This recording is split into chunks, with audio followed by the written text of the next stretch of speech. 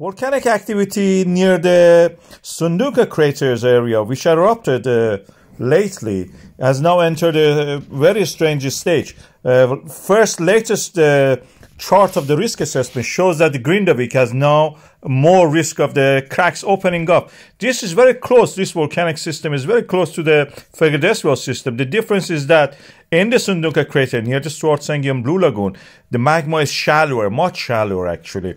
And as such, the gaseous part of it can rise easier from the fissure, which was close to the Sundhnúka dike itself.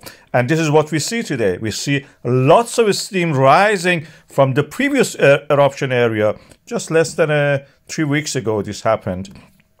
And we can see on the chart of the earthquakes that the magma and the earthquakes due to it are very close to the ground. The continuation of the rising of the ground you see on the chart and the harmonic tremors shows that the magma is present there. Of course, we have the effect of the weather on this chart, but earthquakes are there. We can see a lot of them are from the northern part of Iceland, but in this area also, near the Svartsengi, Grindavik, and the Sundhnúka, we have this earthquake activity. Added to that, we have the rain in this area. Rain creates steam. Fumaroles also rising from the ground, from the volcanic area, including gases like, for example, carbon dioxide,